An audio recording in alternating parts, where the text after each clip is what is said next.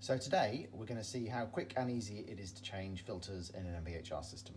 So this is my MVHR system. It is now time to change its filters, as it is telling me every 6 months. So I'm going to go ahead and say, yeah, I want to change them now. First thing it does is power down and tell me to remove the filter caps. So I'm going to do that, remove the filter caps. Next, it says remove both filters. So I'm going to take out this filter, which is the F7 one from the outside, looking pretty dirty.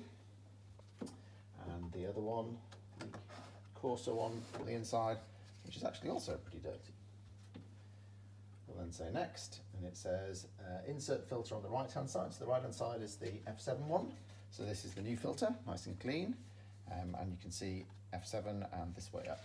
So it tells you exactly how it needs to go in. And there we go. And insert filter on the right hand side. So this is similar looking, but different specification here, the G4. I'll just pop open the tab so it's easy to get out again next time. And it goes that way up. There we go. Next, replace or reposition filter caps. Put those back. Confirm. Filter change complete. Confirm. And we're done. And the machine powers back up.